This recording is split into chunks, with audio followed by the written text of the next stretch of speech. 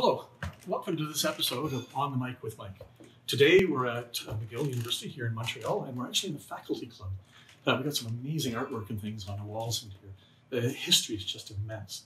What we're going to be doing today is we're going to be having a conversation with Michael Hendricks. Michael's a researcher here at McGill who's been doing some fascinating work on something called elegans. He's going to explain a little bit about that to you, what he's actually doing there with that.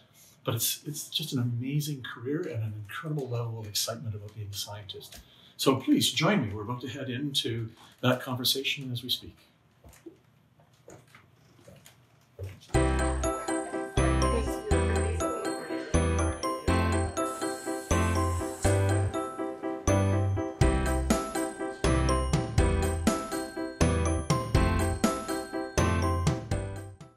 So welcome to this episode of On the Mic with Mike. I'm here with Michael Hendricks. We're going to be talking today a little bit about his career and how it's moved forward. But first, we're in this really unique room. This is the Maud Abbott room here at McGill University. You know a little bit about this. Yes, so Maud Abbott was a heart disease researcher, and she was one of the first women to get a bachelor's degree from McGill, and she was eventually a member of the faculty in medicine. So she was honored with this room, which is, it's all kinds of molding. And it really is quite impressive. Yeah. Now, I heard there's a little story about her sneaking into the men's dining area. Yeah, so she was one of the first women to be allowed to become a member of the faculty club, but they were segregated still for a long time after that. So that was in the 1930s. And it wasn't until the 1970s it was actually desegregated that men and women spend time in the same part of the club together. That's kind of a cool story. Yeah. Anyway, this isn't. I'm here to interview you and to have a little bit of a conversation there. So you have a really interesting background history as to how you've gotten into science. Kind of. I guess torturous route, maybe. Yeah. I mean, I grew up interested in science and with science around me because my dad was a scientist. Okay. I was in psychopharmacology, and so in a way, I've ended up somewhere in the same general vicinity as him, but. I was not particularly interested in science starting my undergraduate degree, particularly not biology, because I didn't like biology at all in high school. And yet you're dealing with worms. I'm dealing with worms now, but like biology was not my thing. I liked physics, I liked math. But when I started university, I wanted to be an English major with a music minor. Okay. Yeah. And it's interesting because I was just thinking about this, and several people, my dad passed away a few years ago, and around then a few people said, "Oh, your dad is the reason I became a scientist, and I really wanted to get into science after taking a class with him or something." And I lived with him for 18 years. I didn't want to be a scientist, so something failed to rub off on me there. But I took a biology class. You have to take a class in the sciences, a class in this kind of thing. So I took a biology class for non-science majors that I really loved because we went on field trips all over Maine. I went to school in Maine. Okay. And we went up the coast and we went into the parks and stuff. And I decided to give biology a try after that. And when I took a class in developmental biology, that really hooked me. And yeah. So. All right. So how so? Was there something seminal in terms of a lecturer? Or was it just the whole field? I had a great teacher, I think. His name was Kerry Phillips. He's since retired. But it was the field, and it was this idea of the sort of self-generating nature of development and the self-organizing principles of the embryo, how you create these sort of, orient these axes and acquire self-fates and over time and in space. I thought it was just a fascinating problem. Now that really sounds like somebody who does work on elegans. Yes. Right? Okay, which is worms, for those who don't know for it. But one of the most amazing tools that have come along in developmental biology. So were you before or after that discovery? So I was undergraduate before the whole RNA revolution. Yeah, it was mid-90s, and then that was more late 90s. Or right around that time was when Victor Ambros and Gary Revkin were doing that work. And you do microRNAs. So well, exactly. Yes. Yeah. But the C. elegans was so important because it actually allowed us to actually track cell fate. Exactly. Right. Yeah. So that was led to the heterochronic genes, which turned out to be some of the first microRNAs, and also to a lot of programmed cell death pathways, which became very interesting in terms of immunotherapy and things like that as well. Yeah. So I struggle, like when I'm talking to friends and they say, well, what do you use as an animal model in your lab, right? Yeah. And I talk about flies. Yeah. Right? That leads to the usual charade of jokes about how do you feed them and all the rest of that for it. But then to try and explain to them how such a simple model tells us so much. So when people ask you about C. elegans, they don't say C. elegans. They almost, you work on worms. The worms, yeah. Right. Yeah. So how do you explain how it is teaching us? Yeah, you have to be careful. It's kind of a conversation ender. Yeah, it can be. Yeah, understood. So I think what has made C. elegans so powerful, and it's why it was kind of chosen by Sidney Brenner, was this idea that you could enumerate all the parts. You could sequence the genome. You can track the entire cell lineage. And it's that stereotypy in development and in anatomy that makes it a very powerful system to detect differences in, so genetic differences or environmental perturbations. Okay. So if you know that the cells are always supposed to divide in exactly the same pattern and acquire the same fates, you can at very high resolution look for problems when that happens. So in terms of developmental genetic control, it's extremely precise. And they can be genetically modified? Yeah, so a lot of these developmental genes are involved in the timing of cell divisions or the acquisition of fate in various well-defined tissues. So if you look at certain parts of the worm, an organ is composed of 18 cells that always originate in the same way, and then you can watch under a light microscope and see when that goes wrong. Okay. Yeah, so it's incredible, yeah. Now, how do you link that to your psychopharmacology interest? So this is it. That's the question. So I came into C. elegans not as a developmental biologist, actually. What happened was I loved zebrafish. And so that's why I did my PhD. And I did axon guidance in zebrafish. And it's a beautiful system because it's a transparent embryo and you can watch the nerves grow. But what I got interested in doing that is more in the function of the neural circuits and the behavior, in which case I thought zebrafish were too complicated, too many neurons. They're too fast, they twitch around. All right. Worms, 300 neurons, always the same, always connected to each other in the same way. So it's the only animal where we have the whole wiring diagram kind of the nervous system. All its behaviors are slow, it crawls around. It's quite so these questions are really tractable and easy. You can go in and associate the activity of individual neurons and their connections with behavior much more easily than you can in a vertebrate animal. Yeah. So are worms sentient beings? So yeah, this is funny. So I'm a no on that, but I went to a summer school where I gave some lectures a couple of summers ago about animal sentience, and the point of the school is to sort of run the whole possible spectrum of views on the subject, and so there were people there who were arguing for some kind of sentience. But it's an interesting question because I think what they do have is something that all animals almost have to have to be a behaving organism, which is systems for self-monitoring. And I think this is becoming widely viewed as a universal, is that any kind of perception we do has to be integrated with our ongoing movements and behavior for it to make sense. We have to know what stimuli that we're sensing are resulting from our own behavior versus what's coming from the outside world. So that's why my favorite example of this is I can't tickle myself because when I move my hand, I'm already expecting it before it gets there. But someone else can tickle me, and that's the difference between reafference, me pushing an exafference. But what's interesting about that is people with schizophrenia often can tickle themselves. And so this relationship between reafference and exafference, it seems to be a general symptom of schizophrenia. So auditory hallucinations, dissociation, delusions of control, all fall into this failure to distinguish between self-generated and external stimuli. So how do you apply that then into psychopharmacology?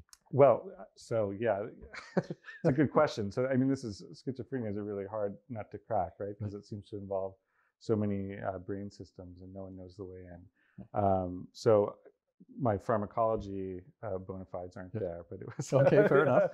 But in the worm, what we do have in the worm are circuits and systems that do that kind of operation. They keep track of the animal's own movement, allow it to integrate, say, the way it's moving its head with olfactory input, and so it can tell which direction the smell's coming from, or something like that. All right. And so we think that these kinds of circuits are so fundamental to being an animal, and the systems that support them are so basal that they're going to be shared across all animals, just like the cell biology. That's an assertion that it remains to be proven. Fair enough. You could say. So it's interesting. Even just talking with you right now, and I obviously did a bit of homework on you beforehand. You're a gifted teacher, right? It would appear to be the perception, but you seem to love the explanation, the getting to and here's how you understand that. Sure. Right. And this is an interesting thing because we always, we bring our hands over how we're training graduate students and postdocs and what we're training them for, but we don't train them ever really to do is teach, right? Explicitly. And we don't really train them for any part of this job, right? To be truthful, being a PI has nothing to do with being a postdoc or a graduate student. You're just thrown in. And I was a little worried. I didn't know if I would like teaching, but I love it. And I think part of it is it keeps you really close to thinking hard about explanations. Right. Yeah. And do you teach at the undergraduate level or more at the graduate? Mostly undergraduate. So I teach. I was teaching developmental biology, which I love teaching. It's my favorite subject. I don't tell people this often. I've never taken a neuroscience course. Yet I'm on paper some there you go. Species of neuroscientist. But the secret is it's pretty easy. Yeah, exactly. Development is hard. Yeah. And I really love teaching that. I gave it up to a colleague recently. And I teach a couple neurobiology courses that are really fun. A lab course where we get to do optogenetics and behavior with fruit fly larvae. And then an upper level seminar that has graduate students in it. Right. Yeah. And so do you ever think back to when you did your developmental biology course, right? And that was wow, here's something I'm really interested in. Do you see that amongst individuals in your class? So I would hope so. I don't, I feel like development is such a cool field because it almost encompasses all of biology. Like everything that cells can do and things happens during development. And so much of our genome is for development and things like that. And so that's what I'm hoping. Even students who are interested in med school or physiology or whatever, I hope that they can get an appreciation of development as this unifying biological process and stuff. And I don't know how. I don't know if I've converted anyone to biology from English or music, but, but it'd be nice. Yeah. So I got to ask you this question because it was in part of the homework and prepping. You're building your own microscope? Oh yeah, it's my sabbatical project. So I'm on sabbatical, and we do a lot of calcium imaging in worm neurons while they're wiggling their heads around, or we're making them smell things, this kind of typical stuff. What we want to be able to do is to do it while they're freely moving, crawling around on a plate.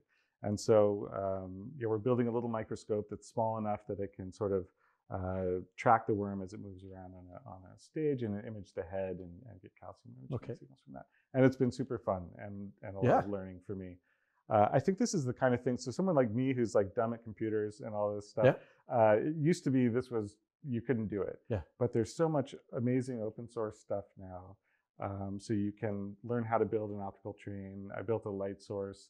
The software that does the closed loop part, like sensing the worm's movement and following is I can use it with my extremely limited coding ability. So it's really great that all this stuff exists now.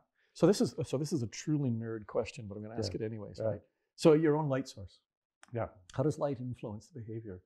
Yeah, it's a really good question because it's like a lot. Yeah. so this was, the two of the biggest tools in neuroscience now are GCamp calcium imaging, which is green fluorescence, so blue light, and optogenetics, which is also blue light to depolarize neurons. Worms hate blue light.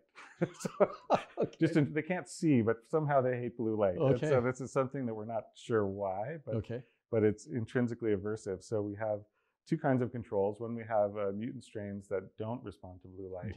And the other great one is that some of these optogenetic reagents, you have to provide a chemical cofactor, all-trans retinol, that's present in mammalian brains, but isn't present in invertebrate brains. So we have to supplement.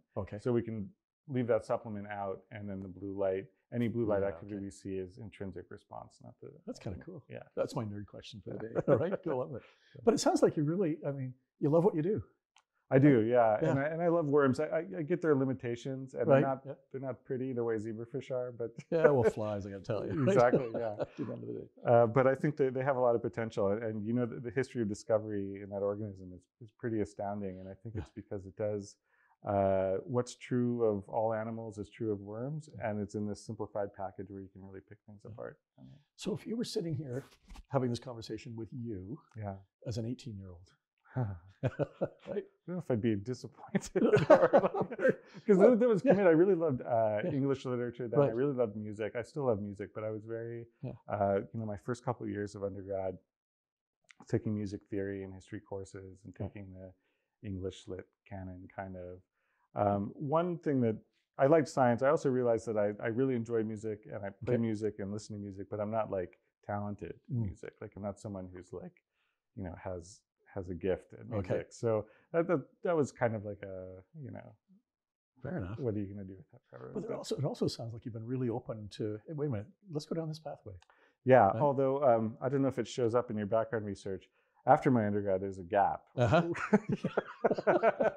wasn't going to go there, but let's go. There's a gap where I was, so I think I was kind of a late bloomer. I don't think I was ready for something like graduate school and starting a career. So I just kind of did stuff, not academic, not science related. Some friends and I all moved to San Francisco at the same time. It was like the 90s, so you have a bachelor's degree and a pulse, you can get a job. Fair enough. So I always feel kind of guilty about what our graduates today face in terms of career prospects. But so it was a great, fun time, and I had interesting jobs, but none of them felt like they were pulling me toward like a vocation or something. But it's interesting because when I talk to young students nowadays or to teenagers, who are kind of thinking about their career, I look at how quickly they will have been through an undergraduate degree, and I worry about so many of them right now come in and boy, I'm just going to hammer through all of this and not really experience, kind of the stuff that we got a chance to experience as undergraduates. Yeah.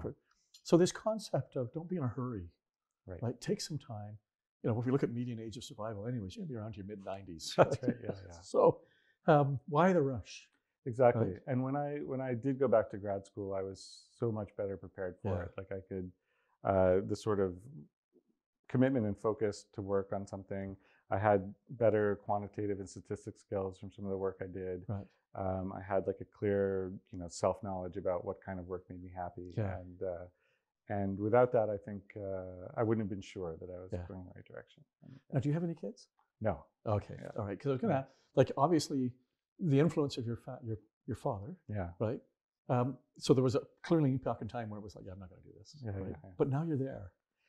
Right? Yeah. So how's that conversation? I realize it's past. Yeah. But so it became really interesting because it did become something we talked about science a lot more than we would have, and we were not in the same field but similar enough that we would I kind of started going to Society for Neuroscience meetings when he kind of stopped going.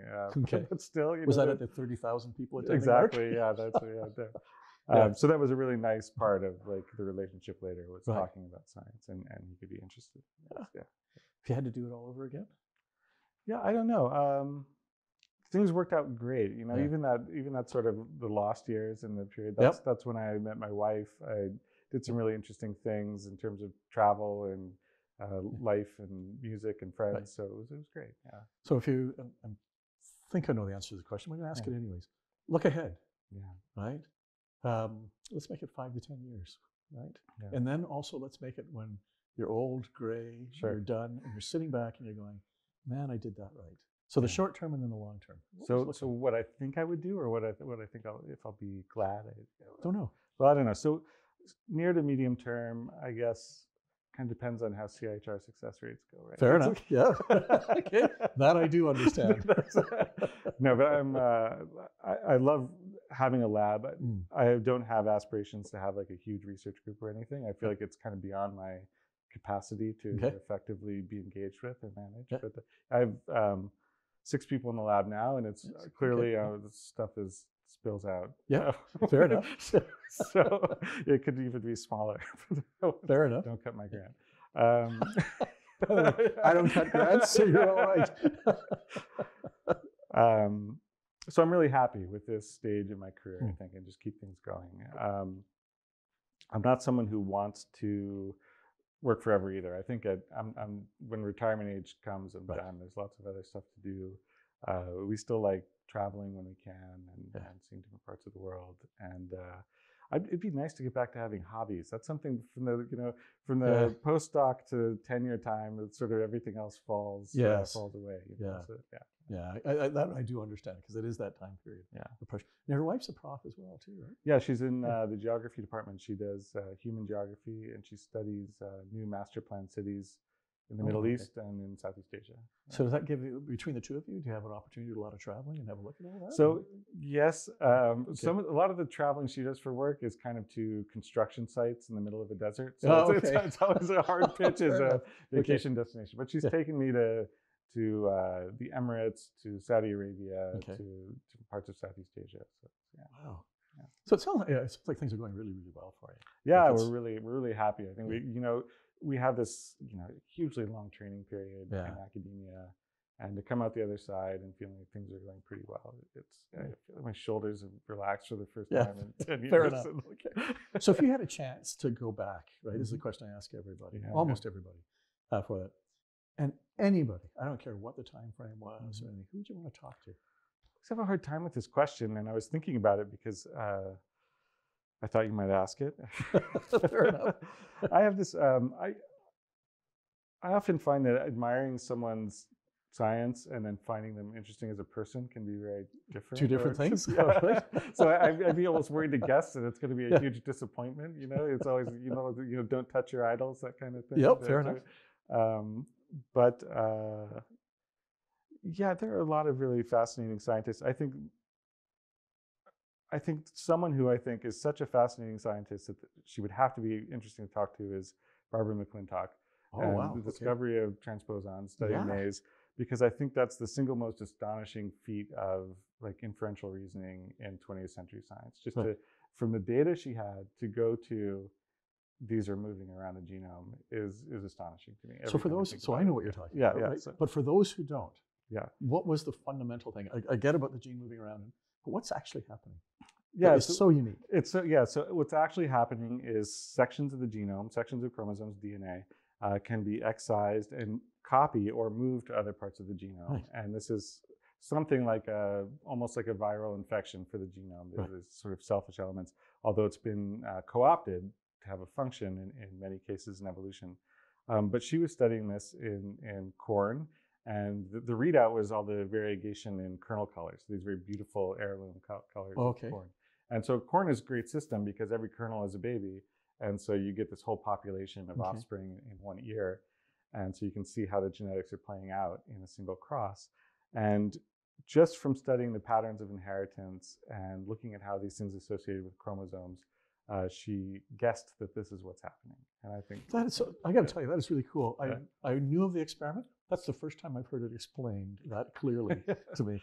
But maybe it's because you hit me over the head enough. Eventually, I will understand something. But that was really helpful. Yeah. Listen, Michael, this has been a wonderful conversation. Yeah, that's great. Yeah, I really appreciate it. I wish you all sorts of great luck. Yeah, going forward. Good luck to you. Well, thank you. Yeah. So that's it for this episode of On the Mic with Mike and Michael on this particular episode. I look forward to chatting with you again. So take care.